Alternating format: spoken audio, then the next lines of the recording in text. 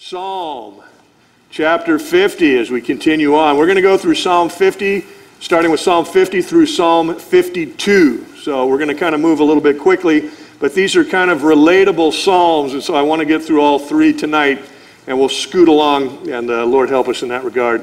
So Psalm 50, simply titled, God the Righteous Judge. Now, this is a psalm of Asaph. This is a new writer. We have heard from David in the past, then we began to hear from the sons of Korah, and now tonight we are going to be introduced to Asaph, a psalm of Asaph, Psalm 50. Now Asaph is one of the Levites that was assigned by King David to write and to lift praises unto the Lord. Now, as we see Asaph introduced in the book of Chronicles, we realize that David, led by the Spirit, put together what we consider a worship team or a worship band of skilled, anointed, talented musicians and singers. And they're really one and the same. When I say musicians, singers are included in that, but sometimes some of the singers we've had in the past forgot that. When I'd say, hey, let's talk to the musicians, and some of the singers would go, well, what about us? And come on. You're part of that. The vocalist instrument is their voice. They're musicians. So nonetheless, Asaph was assigned by King David to put these wonderful praise bands together. And Asaph had an ability from the Lord to be able to write these beautiful songs and to put together talented groups of musicians and singers, and that was his job.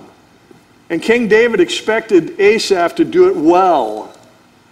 Praises unto the Lord should be sung and played well. To whatever ability that you have, you need to play to that high ability and sing to that ability, even in the pews. Lifting up our hearts, our hands, and our voices, as we often say. So in verse 1, Asaph begins, the mighty one, God the Lord has spoken and called the earth from the rising of the sun to its going down.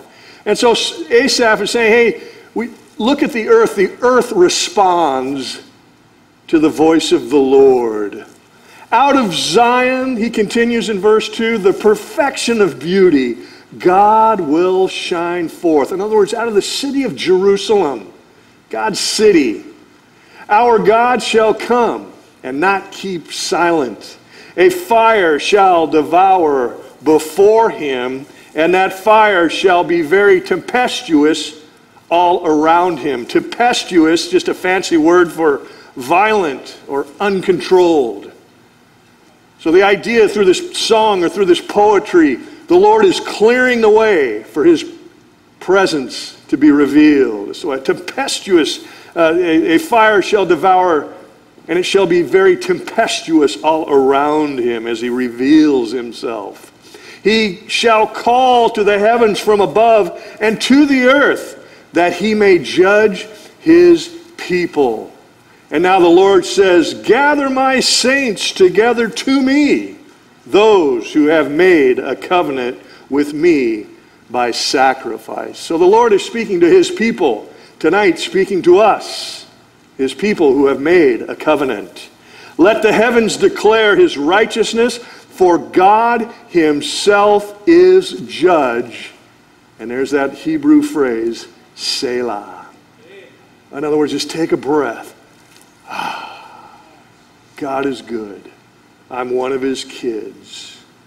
Now on the flip side, a warning and God's desire for his people to return. So God has his people, but yet at this particular time, the nation of Israel had kind of turned their heads and turned their backs a little bit to the Lord. And so the Lord is calling them back and warning them, really. And in verse 7, he's saying, hey, hear, O my people, and I will speak, O Israel, and I will testify against you. I am God, your God.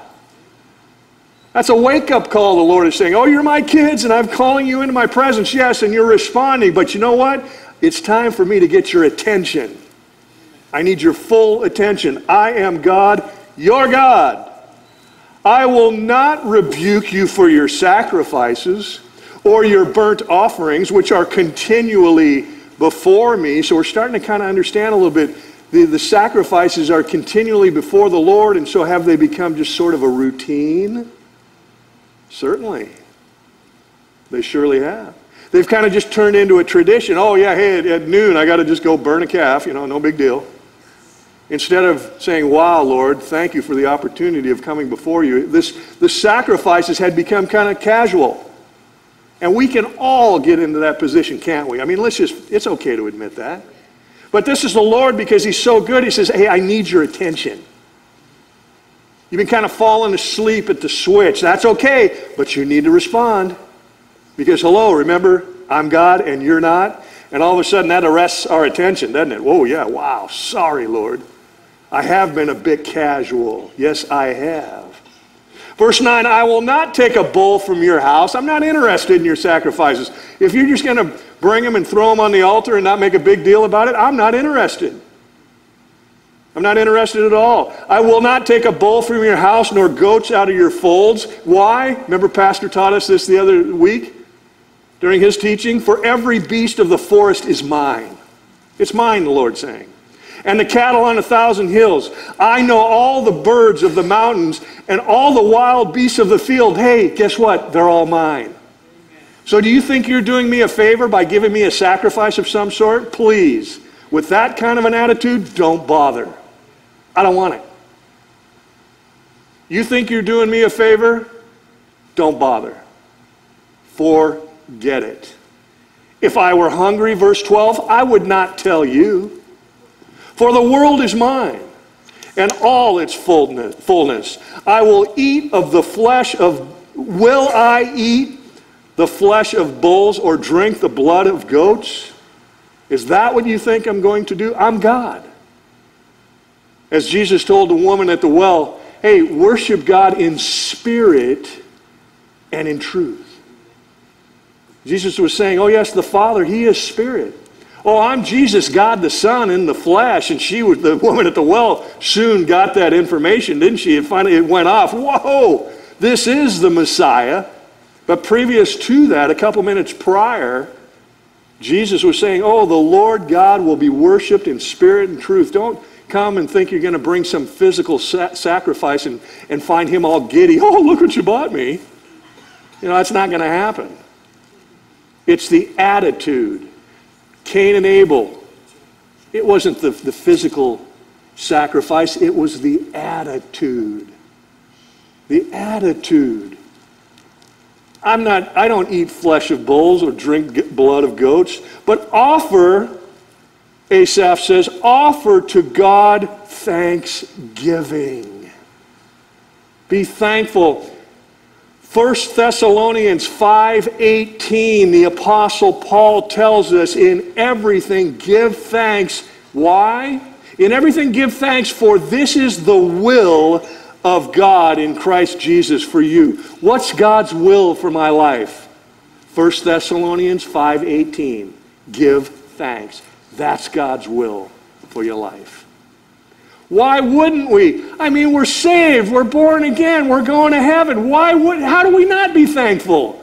Are you kidding? If this was it, I mean, if we had the crummiest life in the world, and not all of our lives are exactly pleasant, but just the knowledge of being saved, I mean, that's enough to say, thank you, Lord. Wow. Are you kidding me? All this in heaven too? You got to be kidding me. Seriously. Offer to God thanksgiving, verse 14, and additionally, pay your vows to the Most High. So we offer God first thanksgiving, then our hearts are pure. Then we could say, Lord, would you receive this offering, this burnt offering from me? I know you don't need it, but I want to give this to you because I love you, Lord. This is my thanksgiving. I want to just offer this to you, Lord. And now the Lord is showing us that's how you sacrifice to me. You come with a thankful heart. And when you come with a thankful heart and then you pay your vows, then You may call on me, verse 15, in the day of trouble. And guess what? When you come with a thankful heart and you prepare yourself into my presence, and then when you call on me in the day of trouble, I will deliver you, and you shall glorify me. Don't we love it when we gather up during the week on a Wednesday night or on a Sunday morning or a men's Tuesday night, a women's Monday night, whatever. We come in and we say, you know what? The Lord just blew my mind this day or last week or 2 days ago, and I want to just glorify God and what he did. That's what happens, is the Lord delivers us and then we glorify him. We're going to see a little more of this in Psalm 51 in a moment. But as we continue in verse 16 in Psalm chapter 50, but to the wicked God says, what right have you to declare my statutes? This is the Lord quizzing the pagan. What right have you to declare my statutes or take my covenant in your mouth, seeing that you hate instruction and cast my works behind you? So if you hate me, promise you don't have a covenant with me, the Lord is saying. When you saw a thief, verse 18, you consented with him and have been a partaker with adulterers. Totally contrary to my direction. You give your mouth to evil, and your tongue frames deceit. Once again, we're going to see this in Psalm chapter 53 in a few moments. But let's continue on for now in verse 20. You sit and speak against your brother. Yeah, man, you slander your own mother's son. Your own brother you talk against. Your flesh and blood. These things you have done, and yet I, the Lord speaking, I have kept silent. I've been observing, but I've kept silent. Never forget, God is a gentleman. But Peter tells us, don't take that casually. Don't take that casually. These things you have done, and I have kept silent. You thought that I was altogether like you. You thought I was like you, but I will rebuke you and set them in order before your eyes. In other words, I will set in order your foolishness. I'll set in order your folly shortly. But I've been very patient. I've been waiting for you to come to your senses. But there'll be a time that comes that I will set your nonsense in order. And that's not going to be a happy day, speaking to the pagan. It's not going to be a happy day for you. Therefore, now consider this, you who forget God, lest I tear you into pieces and there be none to deliver you. The Lord is trying to say, hey, you that hate me, I'm trying to get your attention also. Oh, I've called my children in. I've rebuked them, but I'm also trying to arrest your attention also. Consider these things, the Lord is saying. In the book of Isaiah, I love where the Lord says through the mouth of Isaiah, come now. Let us reason together. Let's you and I read. I mean, I'm God, but I'm willing to sit down with my creation and reason with you. That is a patient, kind, long-suffering, gentle God, if we've ever considered that. We couldn't invent Yahweh. Impossible. As the Lord says, I just imagine, I mean, when I read that in Isaiah 1, he says, I just imagine the Lord just say, here, come on, sit down for a second. Come on, take a break. Cool it for a minute. Would you like a cup of coffee? Whatever. Come now, let us reason together. That's our Lord. That is incredible. Let us reason together. Your sins are like scarlet. But yet I, if you want me to, I have the ability to wash them and to wash you as white as snow. Wow. There's no way we can invent that. Not in this little pea brain, we couldn't invent that. We invent gods that demand. They want, they require, this is what I want. But God says, hey, let's just reason. Can we take a minute? Well, Joan says, hey, can we talk? Come now, let us reason. Consider these things. Yet, in verse 23, whoever offers praise glorifies me, and to him who orders his conduct aright, I will show the salvation of God. When we're searching for the salvation of God, when we hit the bottom of the barrel and there was nowhere to look but up, when we looked up and cried out to God, who met us? The Lord himself.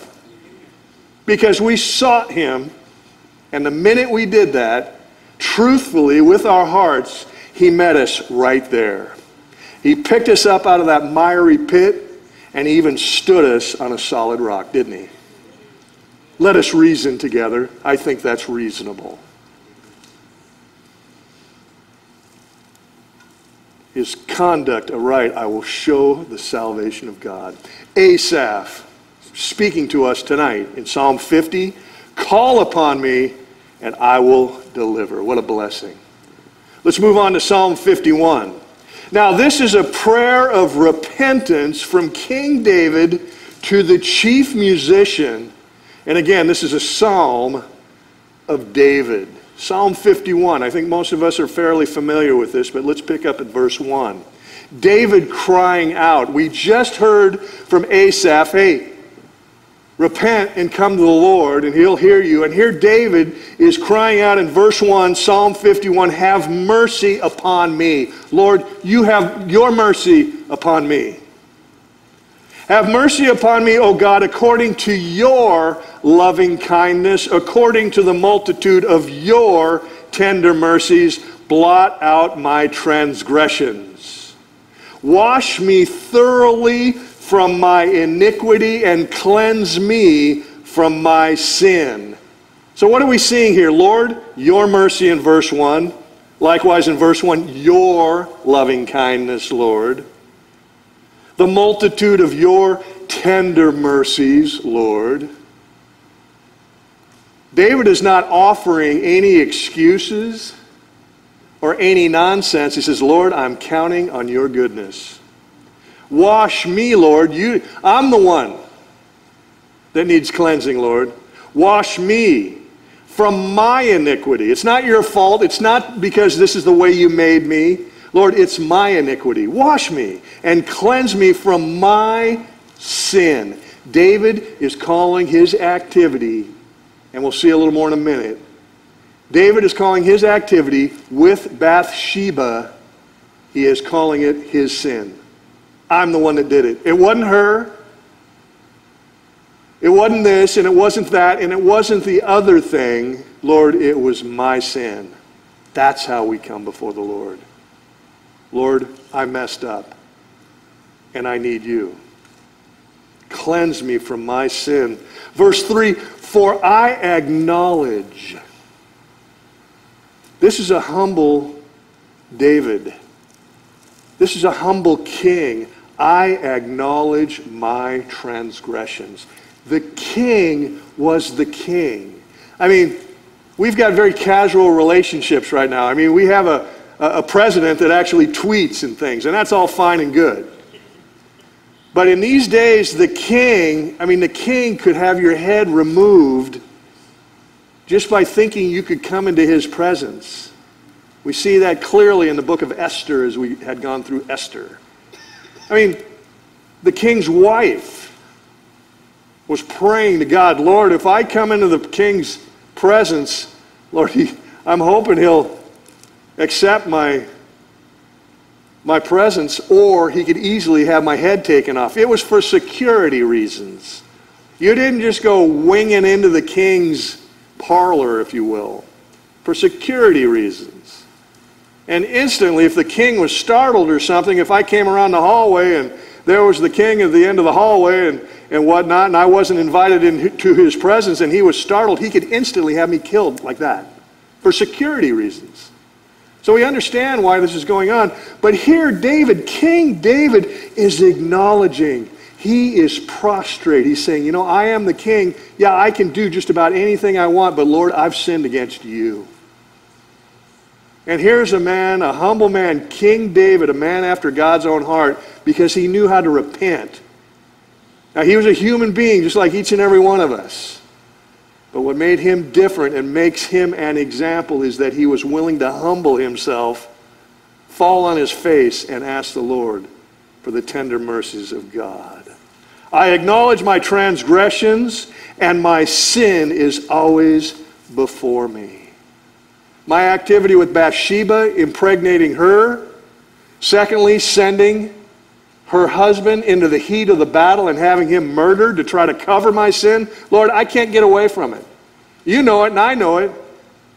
And now I need to verbalize it. My sin is always before me. Verse 4, against you, you only have I sinned and done this evil in your sight. I haven't hidden a thing from you. It has been done in your sight that you may be found just when you speak and blameless when you judge. You're omniscient, Lord. In other words, God knows everything, and David knew it. And he tried to duck out from his sin, and he couldn't. And David just ran out of space. And Nathaniel, the prophet, came in and said, David, the Lord knows every second of your life. And he busted David, and David just fell apart. He said, I'm busted. My only chance is, my only hope is to repent and call upon God's goodness. That's my only hope. And then I pray that his tender mercies would be released. But I don't deserve them. David knew that. He knew that. I don't deserve them. But my only hope is to fall on the Lord. David goes on, behold, I was brought forth in iniquity, and in sin my mother conceived me. David was saying, the second I was born, I was a sinner. I was born a sinner. We can recognize that when we put two toddlers together. They don't even know how to talk, do they? But they sure know how to grab that toy out of their partner's hand, don't they? Now, who had to teach your kids to do that? Anybody? Okay, when he gets the Tonka toy, you take it from him. You didn't have to teach that child that at all. When that other child had that ball, that red ball, oh, here comes junior number 2. I want that. Right? Elbow, bang, boom, hip. Oh, I got it. We're all born sinners. We're all born sinners. I was brought forth in iniquity, and in sin my mother conceived me. The minute I was born, I was a sinner. And no one had to teach me that. It's because of Adam's sin. When we get back into the book of Romans in the next couple of weeks, we're going to start looking at that. Adam introduced sin into the world. Jesus Christ came. And through faith in the finished work of Jesus Christ, we are cleansed from sin. Through faith, we receive the grace. And we'll get back to that in a couple of weeks after we get back into Romans. So David knew, he said, the minute I was born a sinner, and that's my only reality. I'm no good. I have nothing good. Nothing good is within me, Lord. Nothing, David is crying out. Behold, you desire truth in the inward parts, and in the inward part you will make me to know wisdom. You know my heart, Lord. You know my mind. And that's scary, isn't it?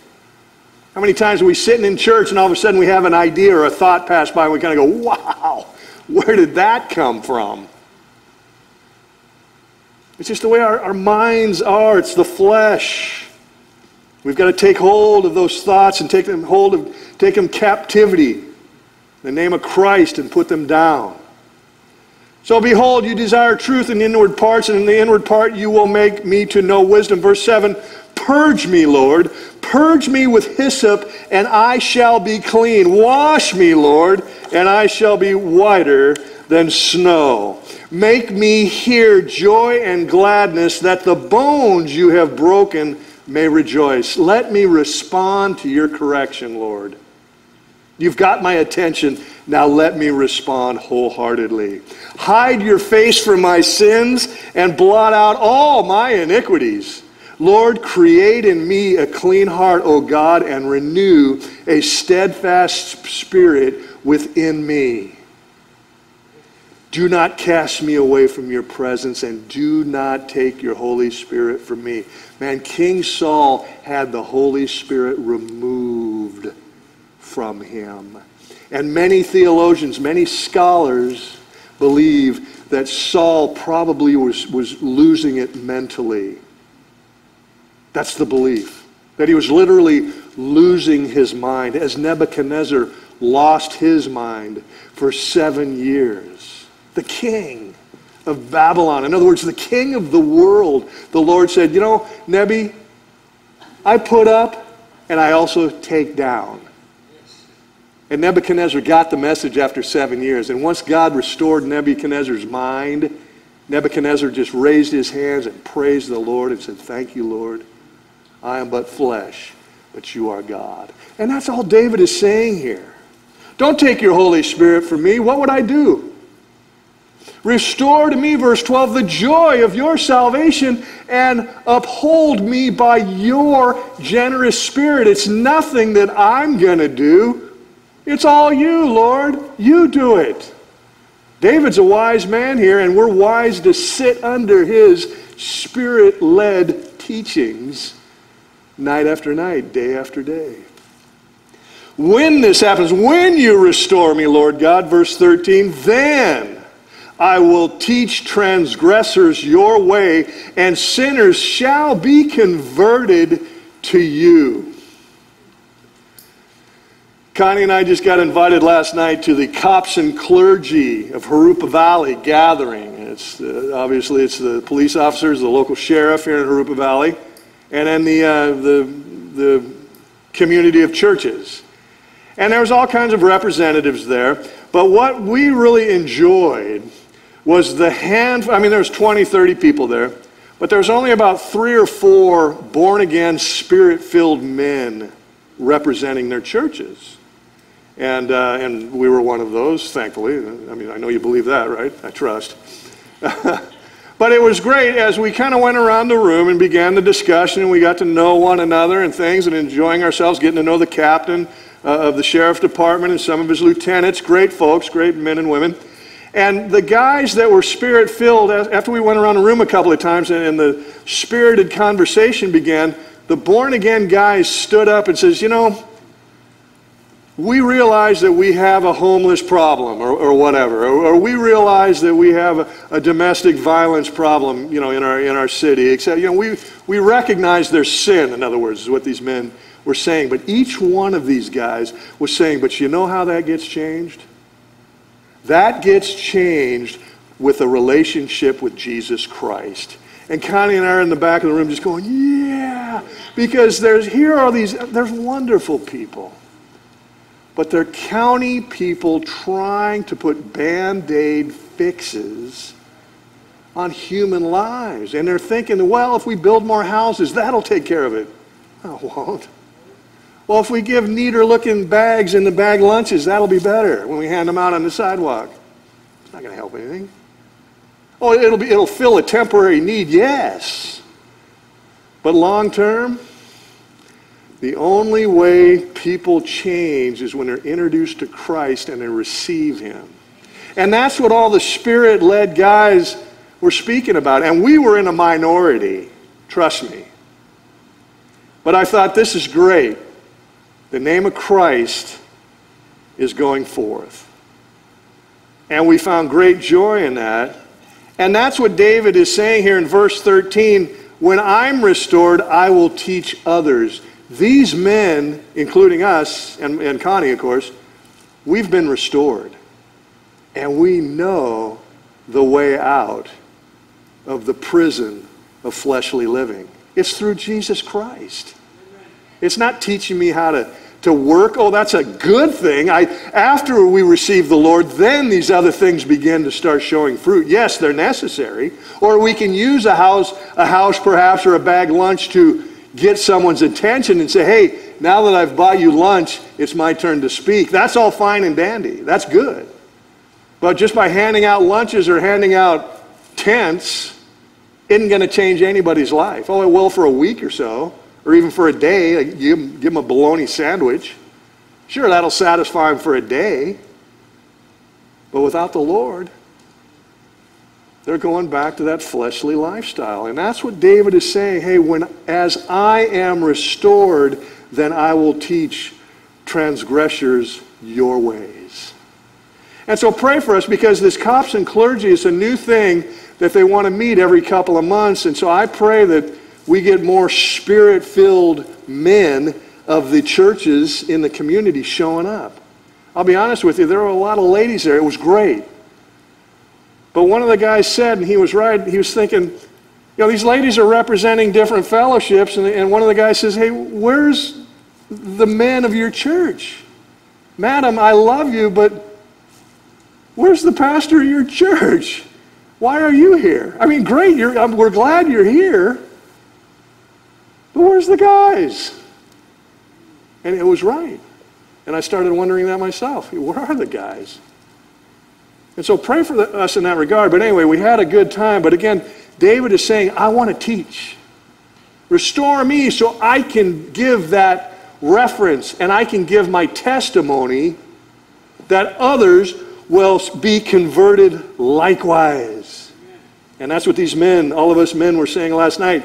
You've got to have a relationship with Christ. If we want anything to change in this city, it's Jesus first, then housing, then food, etc., etc. All those other things will come. But they've at least got to come hand in hand. But of course the county just wants to bring the material and think that, put a little magic pixie dust on it and everything changes. We know that doesn't work. We understand that. It's a tricky scenario. We've got to be careful. We've got to walk circumspectly. But David is saying, hey, give me this opportunity. Deliver me from my guilt, verse 14, my guilt of bloodshed, O God, the God of my salvation. And my tongue will sing aloud of your righteousness. O Lord, open my lips, and my mouth shall show forth your praise. For you do not desire sacrifice. Remember the chapter we just looked at?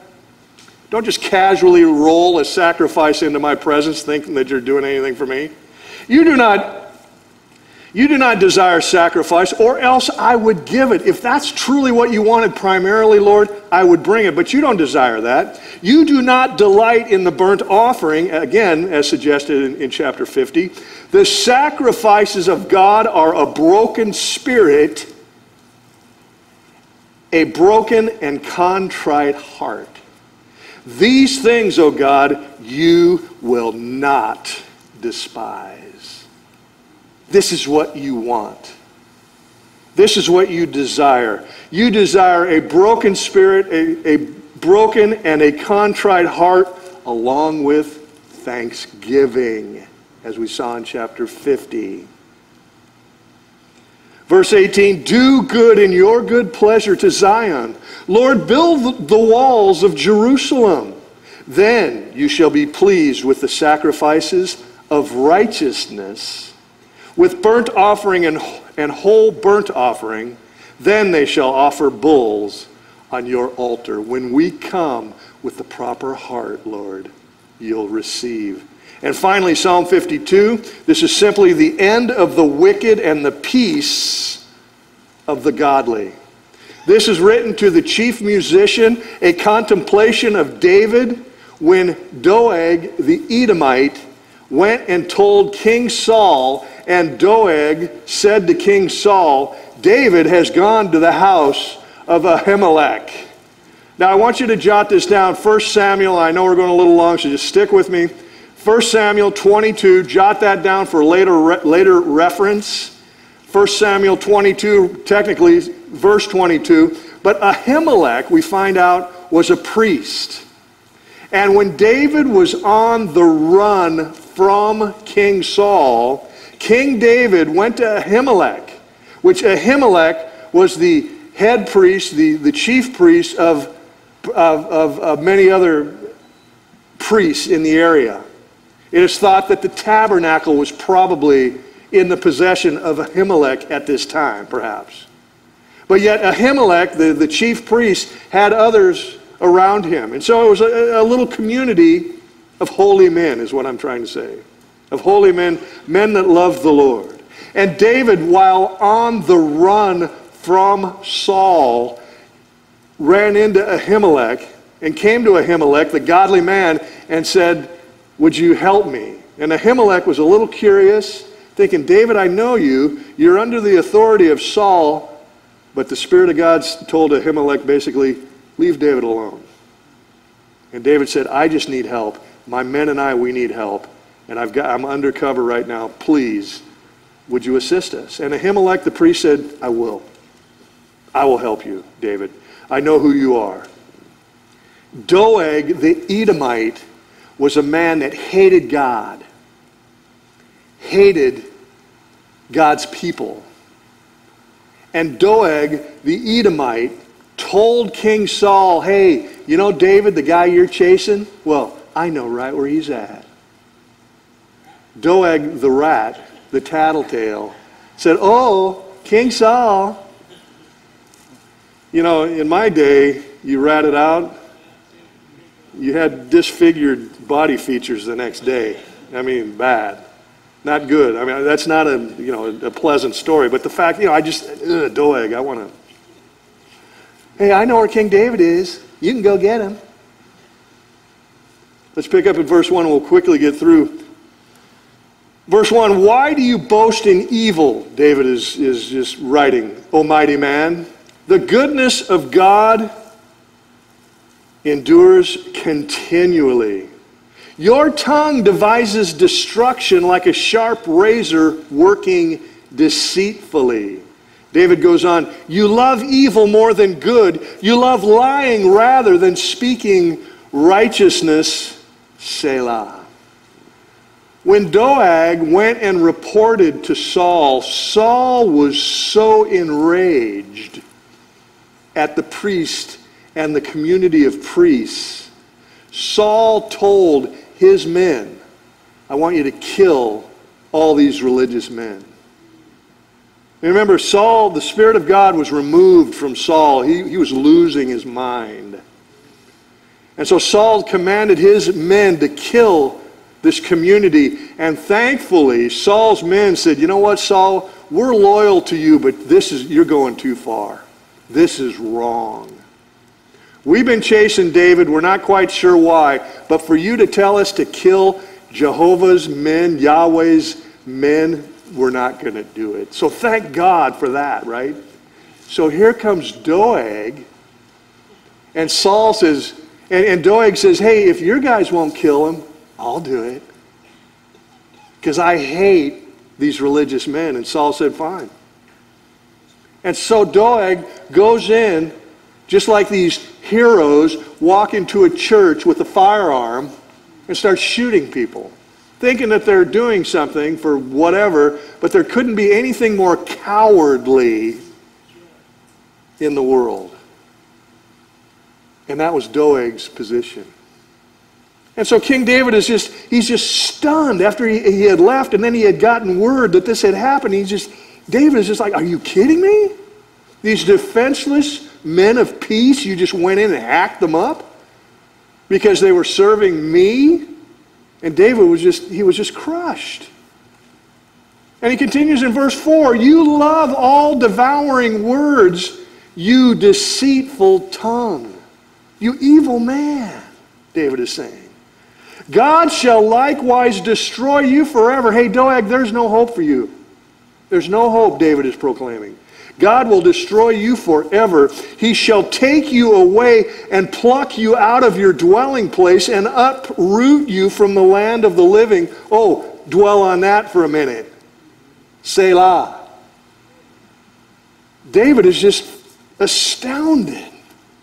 The righteous also shall see and fear. In other words, the righteous will see, the Lord's judgment, and they will know that God reigns, along with the pagan.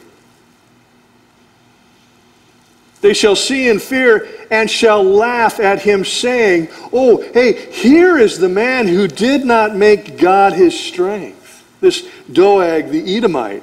But this Doeg trusted in the abundance of his riches. Saul made this man very wealthy after he carried out his evil task.